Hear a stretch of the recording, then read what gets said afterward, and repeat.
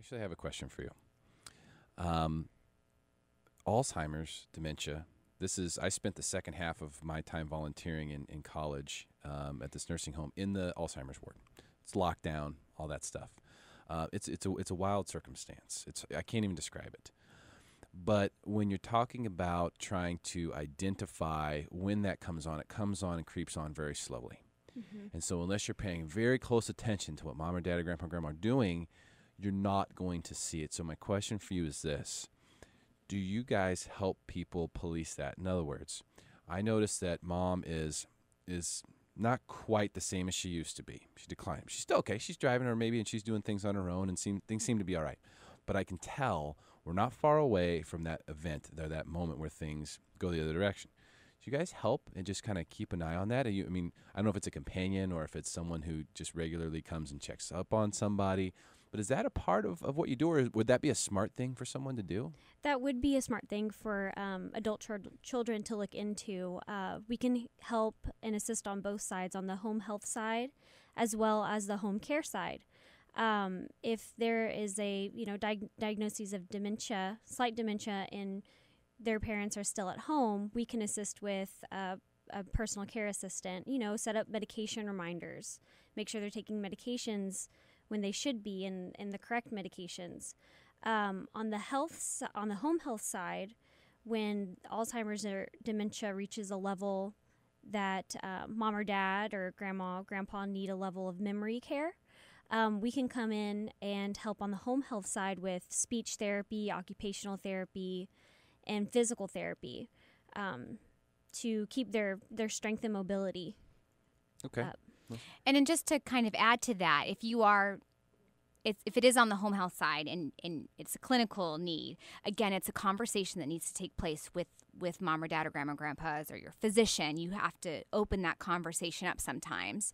And we can have a nurse come in and do a home safety assessment.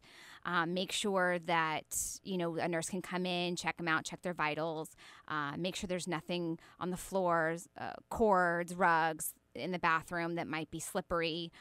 We can have, if Medicare typically does cover this, but other insurances may not. But we can also have a social worker, licensed clinical social worker, come in and talk to the patient and their family about the resources available to them. Meals on Wheels that might be able to help their loved ones stay at home. Maybe getting them, introduced to Medi-Cal, other types of insurances, other just resources within the community that maybe because you're not familiar with it, you have no idea that they exist.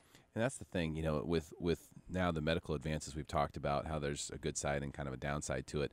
But now the nice thing is you can get a test done and see if you're predisposed to getting Alzheimer's, or there's like a little gene or something. I don't know. I'm not amazing? a doctor. It's crazy, but they can figure that out.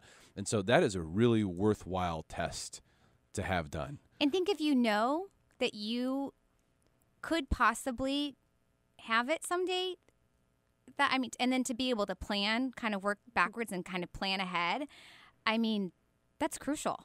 One of the things I think that has helped my grandparents live so long and live so vibrantly is that they do a lot of brain type activities. So a lot of crossword puzzles, a lot of reading and things like that. Sudoku. Yeah. It's so especially if you know ahead of time that, okay, I'm predisposed to this. Doesn't mean I'm going to get it, but it means that I have a higher likelihood than someone else randomly.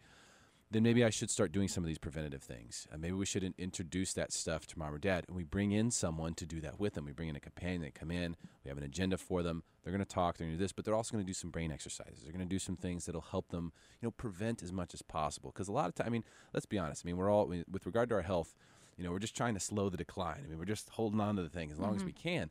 And so the more that you can do that, the better.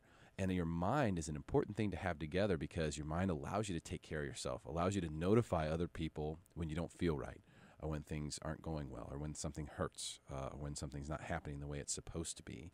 So I think that right there might be a huge aha from today's show for most people. Is this the concept of, hey, let's put a force field out there.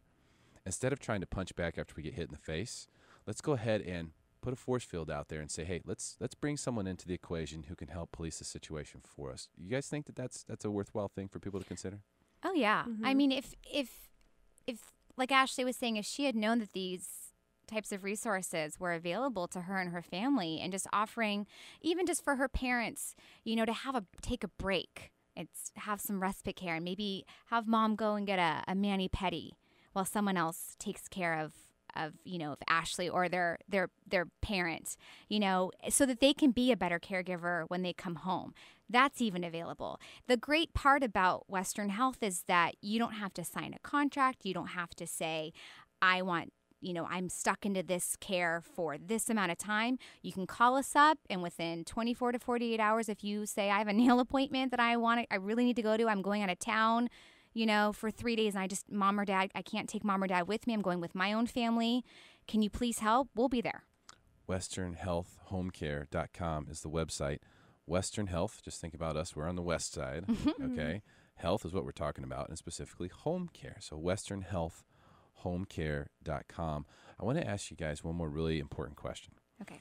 And this has to do, we're a big military town, okay? And I think everyone can agree that a lot of the vets, they don't get the treatment that they deserve when they come back here. A lot of the ones, especially ones who have been injured and so on and so forth, it takes them months and months and months to be seen at the VA hospital and all that stuff.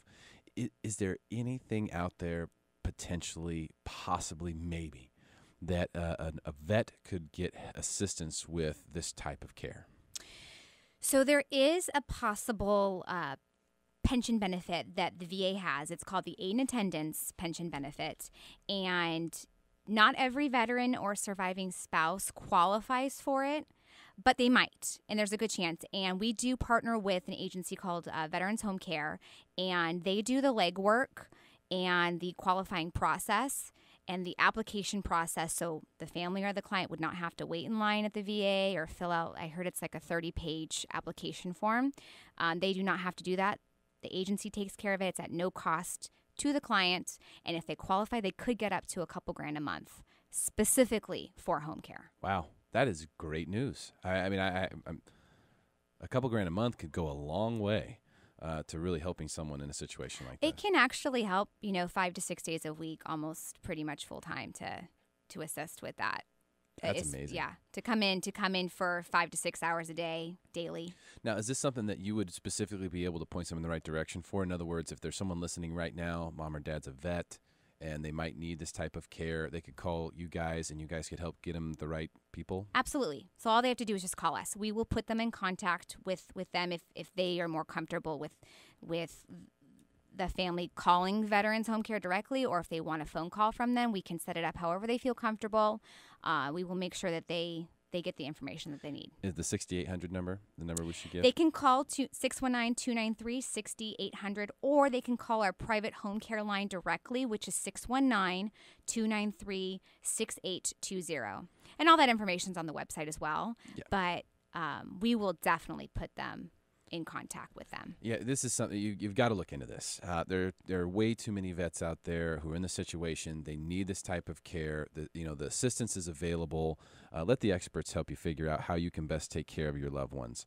WesternHealthHomeCare.com is the website. WesternHealthHomeCare.com, or you can call 619-293-6800. So just 619-293-6800. 6800. Did you guys have fun in the San Diego Spotlight today? We did. Yes, we did. Thank you both. Thanks for having us. Absolutely. Thank you both so much, Melissa Sobelman and Ashley Alexander from WesternHealthHomeCare.com, for coming in here today and helping educate our audience about this very important matter. We really appreciate your time. All right, that's it for today's show. Thank you, everyone, for being a part of it. There's a lot of people involved in making this happen. We will be back again on Tuesday. Same time, same channel, so save the station in your dial. We'll see you then.